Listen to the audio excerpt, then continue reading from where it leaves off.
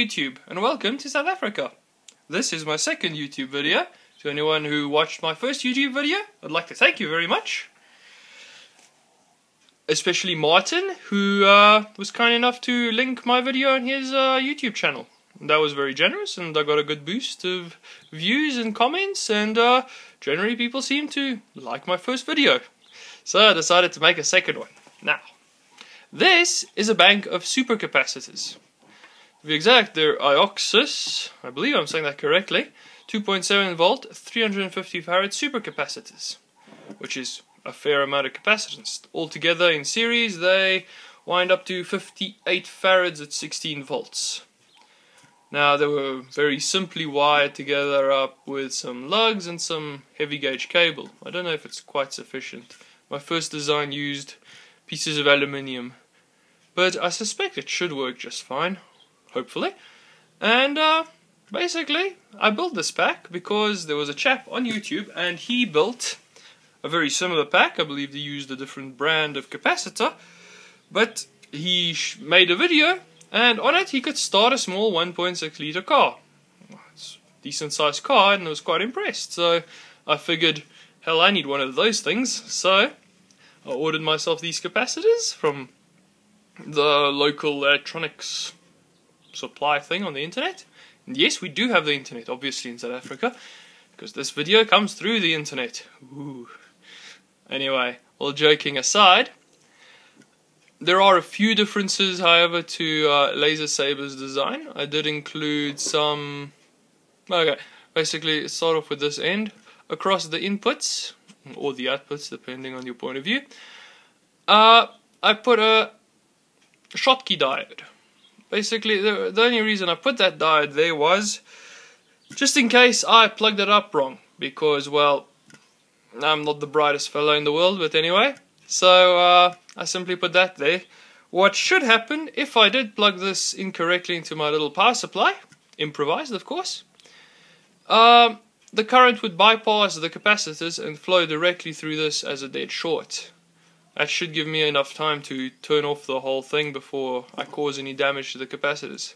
The second reason is, I'm not exactly certain if this will work, is if this isn't a car, or it will most likely be in a bike, if the charging circuitry from the bike should fail, and there could be the potential, I guess, I'm not exactly certain, but there could be the potential for a small amount of reverse current to flow into this, possibly damaging the capacitors. It might cause less damage in a lead acid battery, but I'm not exactly certain how much reverse current these things can take before being severely damaged. So what this should do should afford a bit of protection against that.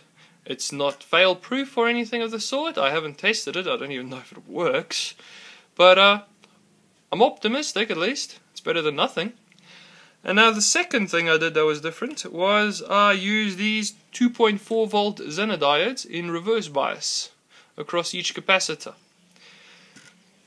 Now, most of the literature on the internet says the absolute best way to balance a bank of supercapacitors is simply to increase their leakage current about tenfold by using resistors rated at about 1%. And basically you just stick a resistor across each capacitor that increases their leakage by about tenfold, and generally that's enough to keep them all well within balance. I have tried this. I assembled some 120 ohm resistors, I believe, at 1%, and I basically lugged them to each capacitor. Charging and discharging, basically they stayed absolutely perfectly balanced. Now, there is a second option to balancing, and that's by using active balancing, and that's far more complicated and requires a small PC board attached to the top of each capacitor that essentially shunts current once it reaches a predetermined point through a series of large power resistors. That's a great option, but the local electronics supply doesn't sell those. Only these capacitors. So what I did was I did a bit more googling, and although it's quite limited, some people have used Zener diodes in reverse bias across capacitors to balance them. There's very little work done on it, but it has some flaws from what I gather, and I wouldn't be qualified to explain them to you. I suggest you just simply Google up the subject, because I would flop at explaining it. But essentially, these block most of the current. There is a bit of leakage, but that's in the nanoamps range. But it should block all the current at any voltage below 2.4. It's not exactly true, because these aren't exactly 100% accurate, let's say. They're actually pretty crap. They leak quite a bit of current at maybe 1.4 volts. No, they are even below 1.4 volts. Normally they should simply open up at exactly 2.4 volts. Yeah, sorry, I didn't mean 1.4 volts. I mean, they start leaking at about 2.2 volts, let's say. And they really open up at a voltage of maybe 2.6, when they should be opening up at 2.4. But essentially what they do is, when the voltage, in the perfect world, when voltage of each capacitor reaches a voltage above 2.4 volts, current can flow through them exactly as they would through a resistor. However, the current only begins to flow through them at 2.4 volts. Not like a resistor where current would flow through them at basically anything above 0 volts. So they act somewhat like a more advanced balancing method. It is flawed, however. You can't dissipate much current. And in reverse bias, these xenodiodes have an internal resistance of about 100 ohms. So that explains why they don't simply explode when they go above 2.4 volts, basically short-circuiting the capacitor and exploding. But they have an internal resistance of 100 ohms, which dissipates more current than the 120 ohms resistors that would be recommended for this purpose. I have done a fair bit of testing, and it appears to work great. I had one of these xenodiodes fail because basically I threw it across the room by accident. Okay, that was pretty embarrassing, but anyway, I installed it and it was broken basically, and one of these middle capacitors was the one, and essentially it kept on overcharging, nothing over its 2.7 volt limit. But you could see that if you didn't have a xenodiode on one of the capacitors, it would overcharge, so it should be working just fine. So I'm quite happy with that. Now, will I be starting a car in this video? No, sadly I won't be, because long day, okay? But the idea is actually to start a bike. So I was scrounging around in the equivalent of a garage, and I found, one moment, this! Made in the USA! 10 imaginary internet points if you know what this is. Okay, you win. It's a Harley-Davidson battery. Or at least a lobotomized Harley-Davidson battery. I sliced off the top, and before the safety Nazis come after me, I was very, very, very careful. And I know what I'm doing. Well, almost all the time.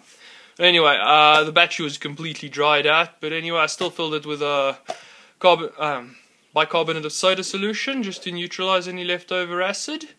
And I did take precautions when dumping that as well. And yes, I do know how to take precautions. I even think I wore gloves, maybe. Possibly safety goggles. No safety goggles. I'm a man, and have the scars to prove it. But anyway, I wouldn't recommend you start slicing open lead-acid batteries. It's a stupid idea. So, essentially, I sliced it open, and no, this is not the inside of a lead-acid battery. There were separator plates made of plastic, came across each one of these to separate the individual cells. So I chiseled those out and put some padding in. Recycled, of course, because, well, I'm green. Duct tape. Now, the idea is that I can simply pop this little sucker in there, and it's got a nice vibration dampened box to live in, so that hopefully it won't get damaged if I do manage to use it on my bike. And if you're asking, it's not exactly a Harley Davidson, but that'll be it for another video. This is the top of the battery.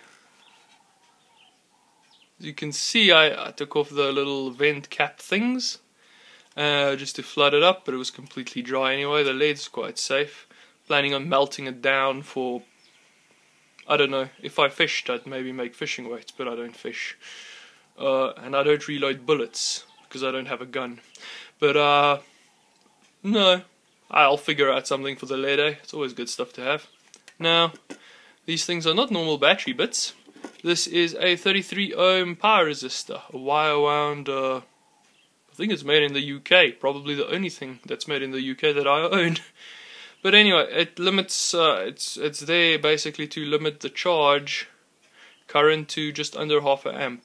And I know that's dreadfully low for something like supercapacitors, which you could charge at possibly 200 amps, or basically as many amps as you could stuff in there.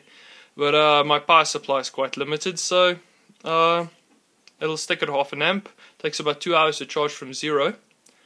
The charging curve is very different from a battery, I'd say.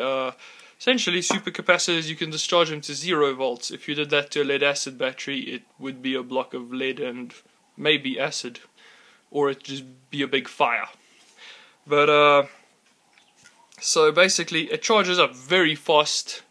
It charges up in a curve, basically. It charges up very fast at the beginning, but the higher the voltage gets, the slower it charges. So it takes about 2 hours if you wanted to charge it up to its full 16 volts. But for the purpose of this, I'm only going to charge it up to, I believe, 14 volts, maybe 14 and a half. And before anybody goes overboard, cars and bikes and basically anything that has a lead-acid battery, all the circuitry is rated to about 15 volts. Actually, I looked at the service manual of my bike and it says that the computer will shut down if the voltage goes above 20 volts and will re-engage if the voltage drops below 18 volts. So, internal electronics wouldn't be affected because, well, basically they're rated to that voltage, which is the voltage at which it charges. Now, the reason I don't want to stick it at 12 volts is simply because you get more energy out of the supercapacitor pack if you charge it up to 14 volts instead of pretty much 13 volts if it was a lead-acid battery. So you get a few extra amps of watts of energy basically. And the alternator, there wouldn't be any problem even starting at, I guess, up to maybe 15 volts. I have read some literature on the internet that a company actually combined a supercapacitor pack with a normal lead-acid battery for stop-start applications, and they ran it at 14 volts and there were no problems. So there shouldn't be any problems. Now, what are the challenges that would possibly be faced by using one of these? And to be honest, there is one. Well, there is a few. What could happen is this simply doesn't have the juice to start a motorbike, but I'm presuming it should have. I read up the numbers, and the bike, at an absolute worst, before you have to take the engine apart to see what's wrong, should crank with 180 amps. This capacitor pack should be good for 200 amps for 1 second without sustaining any damage. That shouldn't be repeated indefinitely, but for starting a bike occasionally, it wouldn't be any problem. Now, the second problem, and this one's potentially more serious, is that when these are discharged to a reasonably low voltage, let's say they're charged to 14 volts, you crank the bike and it drops down to, I don't know, potentially 9 volts. I'm not saying it would, it probably won't drop that low. But the current draw from this could be greater than the current draw that can be supplied by the voltage regulation circuitry. Now, from the reading of the service manual, the voltage regulator has a fuse rated to 30 amps. And I'm presuming that if I exceed that, the fuse will just blow and everything will be fine. No damage done, and I can figure out another system. But honestly, I doubt it'll happen. If the voltage doesn't drop low enough, the alternator and voltage regulation circuitry should be able to provide 30 amps, which should charge us right up, and it should be fine. However, I will take a few precautions when I do try to start my bike with it, because, well, I don't want to break it, poor thing. So basically that's my video for today, and thanks for watching.